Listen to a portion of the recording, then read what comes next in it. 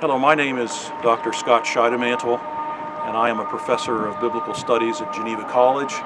It's a privilege of mine to be asked by your pastor, Pastor Mark Helsel, to do a Lenten devotional. And I'm actually standing here in Jerusalem, in Israel.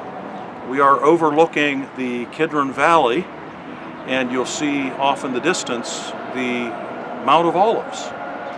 So we are standing in a very important place where many of the important events of the life of Jesus took place, particularly during this time of Lent. What I'd like to do here in our time that we have together is to reflect together on Jesus at the Garden of Gethsemane, which is recorded for us in Matthew chapter 26. Before I read from that passage, though, I would like to point out that over my shoulder here, we actually have a church down in the valley, just at the bottom of the garden, just at the bottom of the Mount of Olives. There's a church called the Church of All Nations, or the Garden of Gethsemane Church, which commemorates the place where Jesus went to pray on the night that he was arrested. Let me read for you this passage from Matthew chapter 26, which tells that story. Then Jesus went with them to a place called Gethsemane, and he said to his disciples, "Sit here while I go over there and pray." And taking with him Peter and the two sons of Zebedee, he began to be sorrowful and troubled. Then he said to them, "My soul is very sorrowful, even to death. Remain here and watch with me." And going a little farther, he fell on his face and prayed, saying, "My Father, if it is possible, let this cup pass from me. Nevertheless, not as I will, but as you will." And Jesus came back to the disciples and found them sleeping. And he said to Peter, "So, could you not watch with me for 1 hour? Watch and pray that you may not enter into temptation. The spirit indeed is willing, but the flesh is weak." Again, for a second time, he went away and prayed, "My Father, if this cannot pass unless I drink it, your will be done." And again he came and found his disciples sleeping, for their eyes were heavy. So leaving them again, he went away and prayed for the third time, saying the same words again. Then he came to the disciples and said to them, "Sleep and take your rest later on. See, the hour is at hand, and the Son of Man is betrayed into the hand of sinners. Rise, let us be going. See, my betrayer is at hand." May the Lord bless the reading of this, his holy word, from Matthew's Gospel, chapter 26. Let me make a couple of observations here on this passage. Again, we have Jesus on the night that he's going to be betrayed. He's in the Garden of Gethsemane, and he's praying. Jesus knows that he's to be arrested that night, and then the next day he's to give his life on a cross. And so here in this passage we see Jesus in his humanity, realizing what's to come, the pain, the travail, the difficulty that he's going to face. And so he takes his disciples with him, including Peter and James and John, here to the innermost part of this garden. And he asks them to remain with him as he prays to his Father.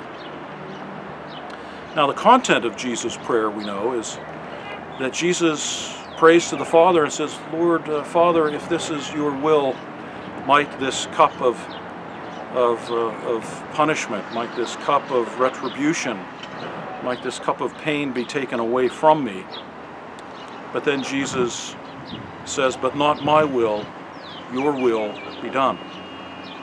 Because you see, Jesus, when he's confronted in this passage with the reality of his death, he could have done what the first Adam did. And that is, the first Adam, when he experienced temptation, and in a moment of weakness, the first Adam gave in, and he sinned, and he was unfaithful to his calling. But Jesus comes as the perfect human, the one true human, the second Adam. And when he's confronted with a moment of weakness, a moment of temptation, Jesus, as the second Adam, maintains faithfulness to his Father and ends up praying to his Father, not my will, but your will be done. And so Jesus, as the second Adam, here in the Garden of Gethsemane, submits his will to the Father's will and gives his life on the cross as a ransom for many. But also in this passage, we see not only the perfection of Jesus as the second Adam, but we see our human imperfection. Jesus takes the three disciples, Peter, James, and John, with him into the innermost part of the garden. And Jesus asks his friends to remain awake with him and to wait with him and to pray with him. And his friends fall asleep. In many ways, Peter, James, and John forsake their friendship with Jesus. They fall asleep and they do not remain awake with him, supportive of him. Instead, they fall asleep. In their moment of weakness, they fail in their friendship to Jesus. And in so many different ways, we, in our human weakness, show ourselves to be frail and inconsistent, and very often, most often, in need of a Savior. So in this passage that we've just read in the Garden of Gethsemane, we see the perfection of Jesus, and we see our human imperfection. It reminds me of the wonderful passage of Scripture from the Apostle Paul in 2 Corinthians chapter 5, verse 21, where Paul, writing about Jesus, says about Jesus, that you, O Lord, made him who knew not sin to be sin for us, that we might become the righteousness of God. Jesus, the one who knew not sin, became sin for us on the cross. And as Christ was on the cross, the Father placed the sin of all of God's people on the shoulders of Jesus. Jesus became sin for frail human beings like you and like me, and he died on the cross a sinner's death, so that sinners like you and me might be declared on the part of the Father, might be declared to be righteous and forgiven, and on the virtue of Christ's righteousness, actually be declared to be the righteousness of God. That's the gospel, isn't it? The perfect Christ who came and succeeded where the first Adam failed, Jesus came and succeeded. Where we tend to fail, we need one who succeeds. And so place your faith and trust in Christ. Isn't that what the Lenten season is all about? It's a time for us to remember our frailty as human beings and our need to trust in one who is not frail, one who stands up under temptation, one who even submits to the will of the Father. And that is our wonderful Savior, the Lord Jesus. Trust in him. He's worth trusting in. Amen.